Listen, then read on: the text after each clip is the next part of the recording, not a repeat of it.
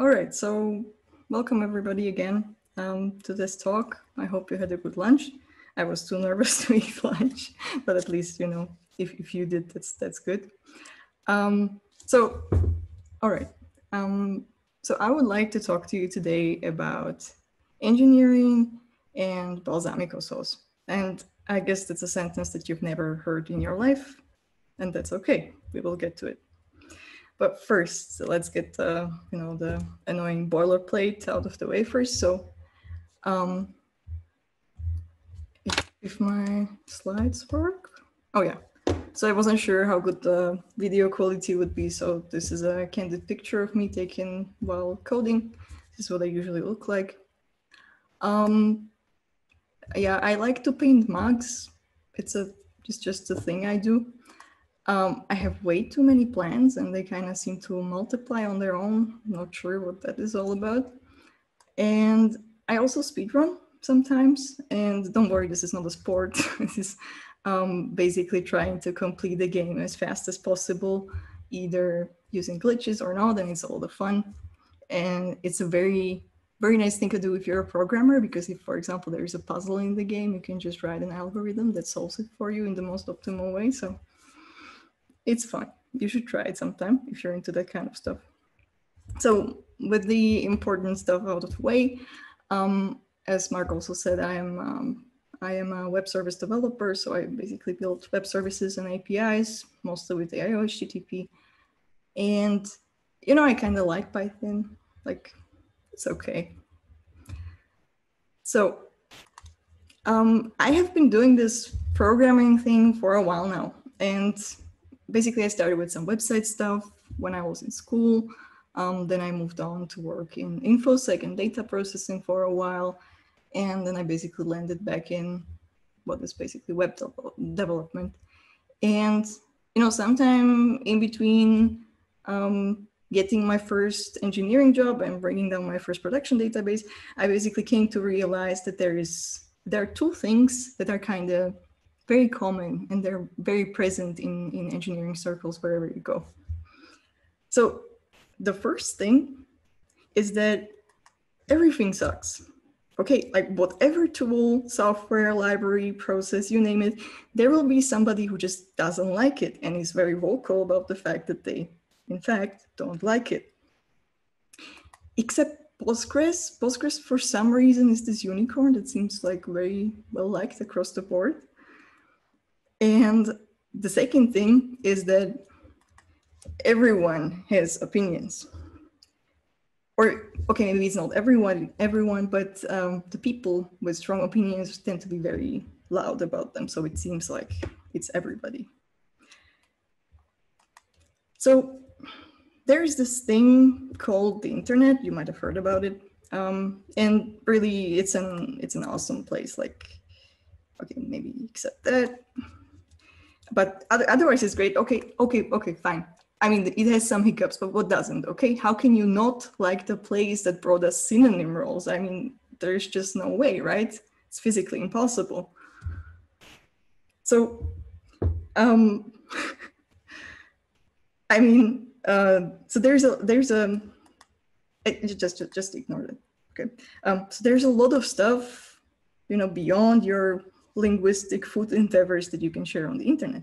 And the easiest thing to share on the internet is your opinion. And when it comes to opinions, the internet is basically Dynamaxing them, right? So people on the internet have opinions about all sorts of things. So obviously what it means to be a good or bad programmer or how to become one is really no exception. And you have no doubt come across some of these pieces of advice already. Like maybe you even sought them out. And many of them make sense. But not all of them, not all of them. So what I did for this talk was that I looked up what the internet has to say about being a good or bad programmer and basically how to recognize that you're a bad or a good programmer. And I looked this all up so that I can share it with you now and we can grow together as programmers and human beings in these roughly 25 minutes. So let's just start. So the first opinion that I want to showcase is this. Unless it's a real research or publication conference where people discuss and propose solutions to challenging problems, you won't find top-notch programmers in these meetups. Why? Because more often than not, these meetups tend to waste too much time rather than actually solving some problem. So this is awkward. I mean, I guess we can all just go home, being the mediocre programmers we are. I mean, I like going to conferences, see what other people are doing, what other tech is out there, what other problems there are, what other solutions.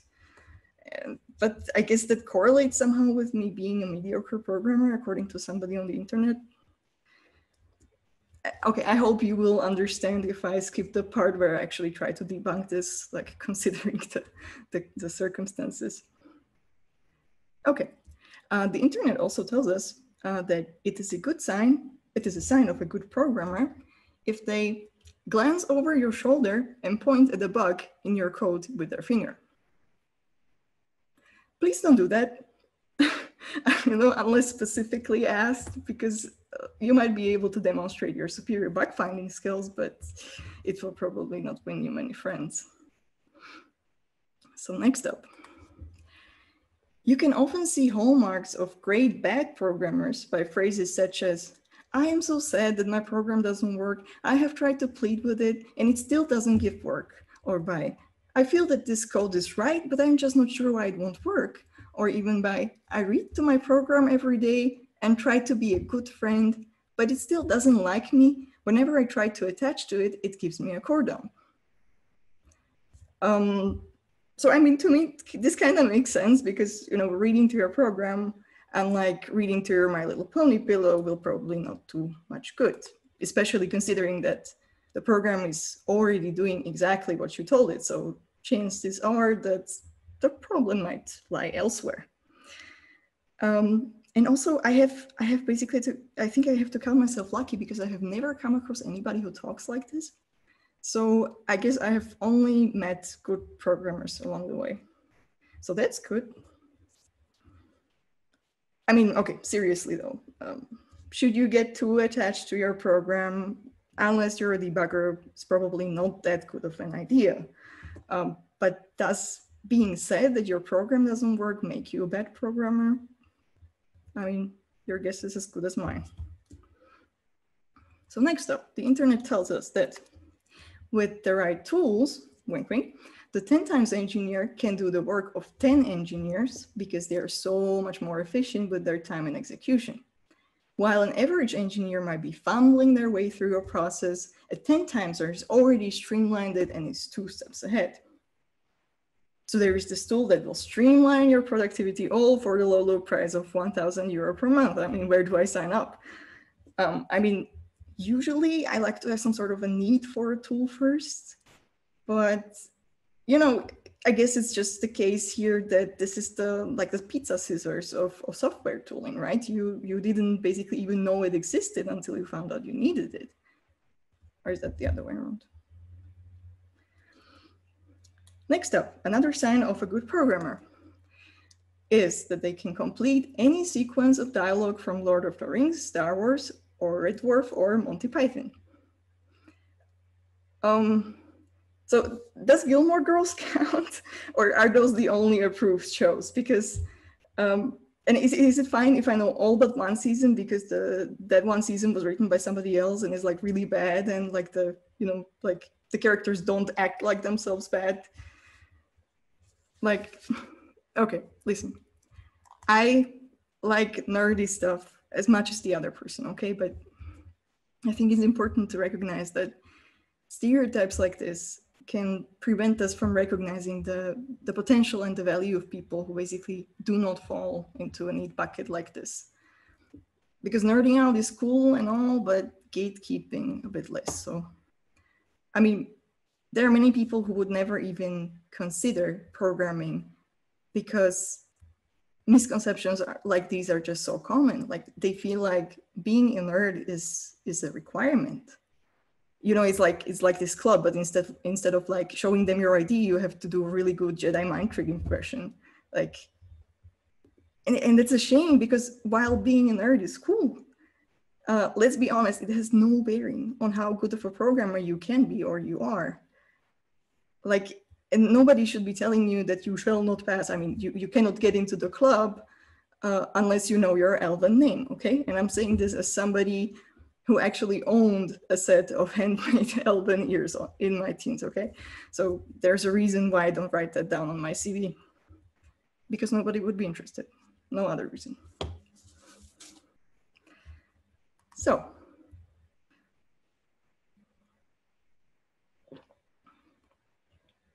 if you want to become a better coder, according to the internet, you should type faster. And the author continues. When I see someone who has been working with computers for a decade and can surpass 100 WPM, words per minute, by the way, for even a short burst, I'll admit it makes me cringe a little bit. It's just lazy, as Jeff Atwood put it.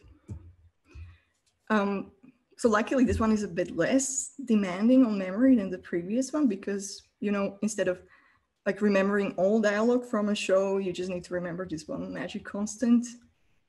Although I guess knowing all the dialogue from a show is kind of helpful because if you're all run out of things to type, you can just keep on typing and keep an average, a very respectable average WPM. So that's a good thing. Yeah, listen, I don't know about you people, but on my average day at work, I spend much more time actually thinking than typing. And the product of the thinking is often very disproportional to the time spent thinking. So what is more important, the ability to dismantle a problem and find a solution, or, you know, writing it down? I mean, your guess is as good as mine. Next up. So you probably guessed that this one was coming, and for those lucky enough who don't know what this is about, so this is a Twitter thread from about a year ago, where this person basically shared their observations about 10 times engineers and how to spot them. It's a longer thread and it would probably make for a whole talk on its own. So I'm only picking two things here. 10 times engineers' laptop screen background color is typically black. They always change default. Their keyboard keys such as I, F, and X are usually worn out more than A, S, and E, email senders. So I do prefer like, you know, black mode or dark mode. And I usually change the default, so I guess that's good for me. But I have no idea what makes I, F, and X more special than A, S, and E. And probably in my case, W, A, S, D is the most worn out, are the most worn out keys anyway. But I guess if you kind of, you know, make the math, that still makes me like a 3.5 times engineer, so that's pretty good. 10 times engineers rarely look at help documentation of classes or methods. They know it in memory and can recall it from memory. They write code at the same ease as writing English. No breaks, no pause, just type. So I have to be honest with you, I'm failing this one so hard. Like there probably isn't a day where I wouldn't have to look up something, I don't know, either in Python docs or in the docs of whatever library I'm using. Like I can never remember the order of parameters that go into reduce. Like I just can't. I guess my memory is just, you know, too average for me to meet the standard of some random person on the internet. Let's turn the leaf again. In case you started programming in your 20s or, you know, even later, and you're wondering how to become a great programmer, not just a good programmer, the internet offers this great piece of advice. You should have started being interested in engineering when you were in your early teens. Now it's too late. All you can be is a normal engineer. So I guess it's not really about, you know, like willingness to learn or motivation, like I thought. I mean, that's too bad. Okay, listen. I started coding in my teens, but the most I learned came from basically when I moved from like individual tiny projects where I was experimenting on my own to actually coding with people, and and looking at other people's code and them looking at my code and pull request reviews, this sort of stuff. So it's not really about the pure time spent coding. You're really not missing out if you started out later. So don't get discouraged. Next up. One guy, he just graduated and called himself a programmer. I asked him a couple of questions. Have you set up the tooltips of the application? Have you made a setup for your program? Have you set up tab stops according to the flow? His answers were simple: no, no, no. Yeah, I don't know either. Let's just move on. So next up. As proof, believe it or not, I have written 1 million lines of code in under 6 months, resulting in a very functional, relatively bug-free commercial product on the scale of something like Microsoft Office, though totally unrelated. Further, the product was innovative and in fresh territory, as in no competitive products, no answers on Google, just completely on my own. I wouldn't do it again because I was then on the hook to maintain 1 million lines of code. But I guarantee you that's at least 10 times a normal engineer. That's about 6K LOC a day. The average engineer I've worked with puts out about 500 LOC a day. The best, but not rock stars, put out about 2K LOC a day. So it's not a clear 10 times mapping, but that's 12 times a normal engineer and 3 times a great engineer. Screw with the numbers all you want, but there's still a clear divide between rockstar output and non-rockstar output. Yeah, so this person likes numbers, huh? I mean, I made a joke about being a 3.5 times engineer like a couple slides before, and I was kidding, but apparently there are people who are actually capable of precisely quantifying the output of a normal engineer, and they do it presumably like down to the decimal point. Like, that's impressive. And they measure how good of a programmer they are by lines of code written. So, but you know what the best, most maintainable, most bug-free code is? Like code that was never written in the first place, right? Like it's the easiest thing in the world to just write code for the sake of writing code. And bonus points if you're doing it consistently at 100 WPM or faster. But you know what's harder? Like maintaining code, right? And what do you do more often? Write a new shiny thing or like maintain this existing spaghetti code base? Like, does it make more sense to maximize the amount of code written or its maintainability? And funnily enough, the author even kind of realizes this, but so close and yet so far. And just a side note, optimizing for the least amount of code written is probably also not the best strategy ever unless you're code golfing.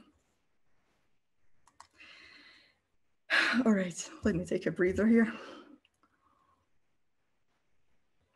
So the thing about a lot of this kind of advice is that the author basically assumes that everyone works exactly like them.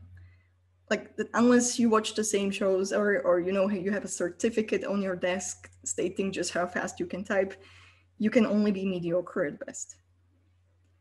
And you can even get so detached from reality that your advice doesn't even make sense to anybody else but you, like the tooltips person. And the worst thing about this is though that perpetuating basically the myth of a rock star or a ninja or a 10 times or a real engineer can be really harmful because it can very easily alienate people who feel like they don't fit the stereotype for whatever reason. I mean, you gotta give it to the stereotype. It's a very smart way of perpetuating itself. And this myth has also often been used as an excuse to keep people around who make others feel unwelcome without realizing basically how much of an effect this has on the community as a whole and how that it actually prevents others from contributing, because that's the hidden price of worshiping rock star engineers with poor manners. Like you might be keeping this one person who can get away with anything because they can get things done. but at the cost of losing many others, potentially people you don't even know. Yeah. So that was a bit too serious for this talk, okay? So let's talk about something else for a bit. Let's talk about food, okay? Well, for example, balsamico sauce, or BS for short. I think that we, as developers, come in contact with balsamico sauce every day. And in my opinion, being able to tell whether something is legitimate or balsamico sauce is an essential skill. And unfortunately, it takes time to build up, but I think there's a handful of signs or like red flags that you can basically spot regardless of your experience. So imagine you have an axis like this, where you have like the potentially harmless, maybe even valuable advice on the left-hand side, and strong balsamico sauce vibes on the right-hand side. So let's start with an easy one, okay? If an article suggests that you wire up your dusty time machine and travel back to your team so that you can start coding earlier, I think you should feel free to disregard this advice as it will not be very helpful or encouraging. If an article is condescending towards people who do not meet some arbitrary standard, and this is a fairly large group of articles, I mean, it's in some cases, this might be legitimate, okay? Right, like, I don't know, don't store plain text passwords, okay?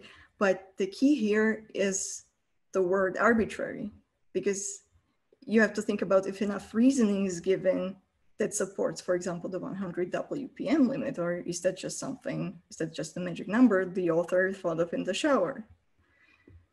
Your guess is as good as mine. Sometimes an article is just trying to sell you the one true solution to a problem you didn't even know you had. Exercise caution, even when they're not even trying to hide it. And finally, if an article tells you to dance around the campfire naked on the sixth full moon of the year, I think we know where to put this one on the axis, but still make sure to apply additional balsamico filters, because I mean, it sounds reasonable, but who knows what they're suggesting later on, right? Yeah.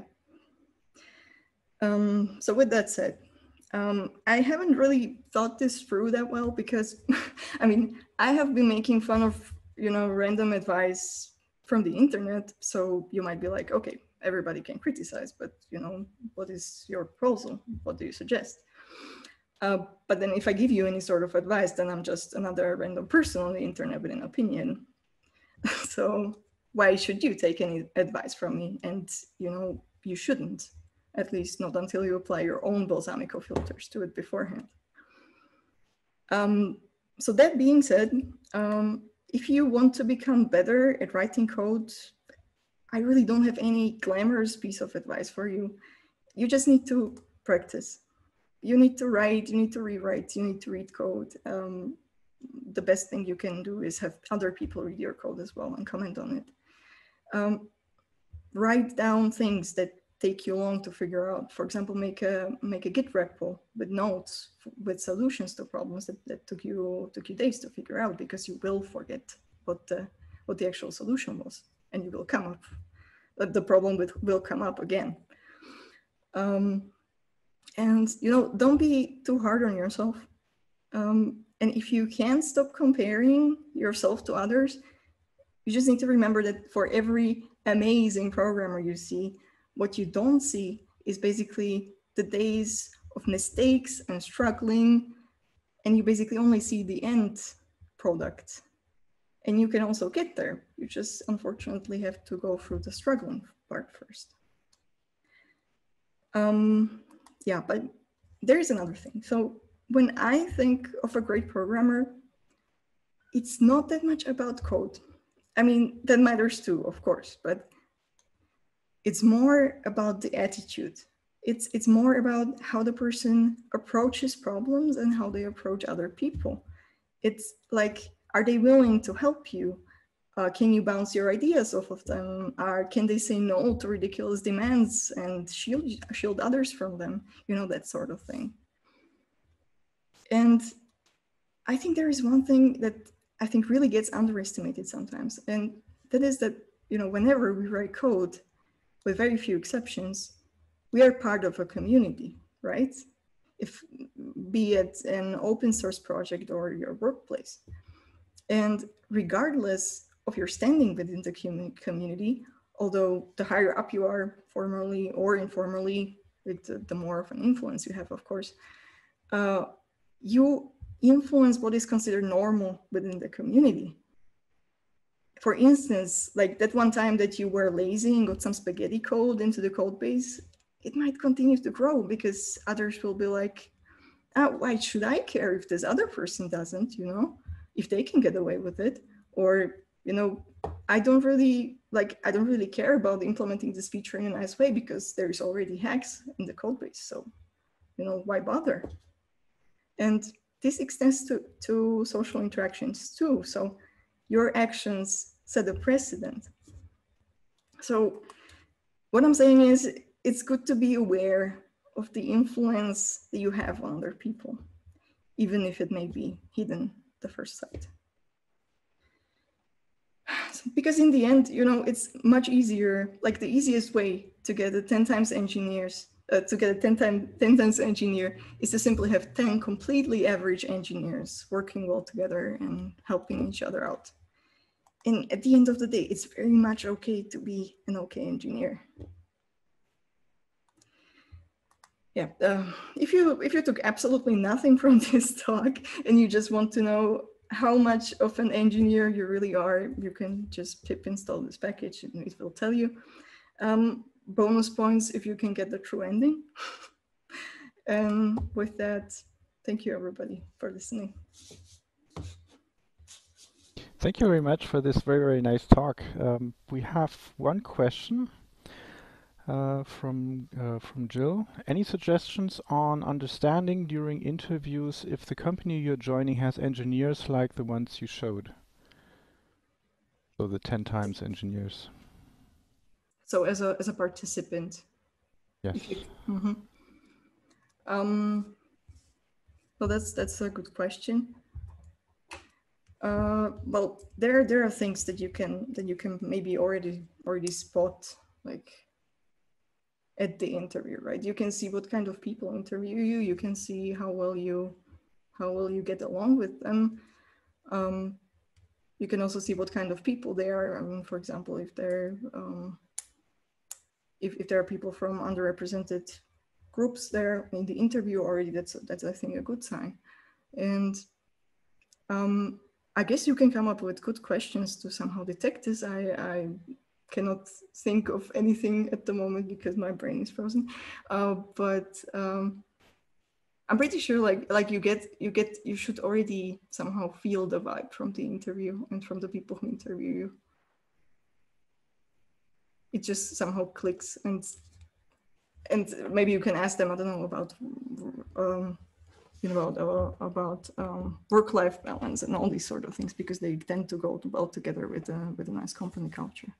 But I think there would you recommend going to a conference, a company that obviously has these 10 times engineers, or would you recommend not going there?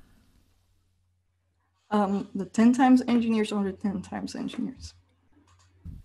Well, the 10 times engineers, the ones who like to show off and. Well, that's a big question. Probably not, but there's also, I think, value in trying to, to be sort of a force for change in a community or in a workplace, if you will. So it really depends. Like, it also depends like how you are, like what your approach is and how resistant you are to these kinds of things, So I guess it comes down to personal preference, but I would probably avoid that personally. Okay, thank you. So let me play the applause. People really like the talk. Thanks.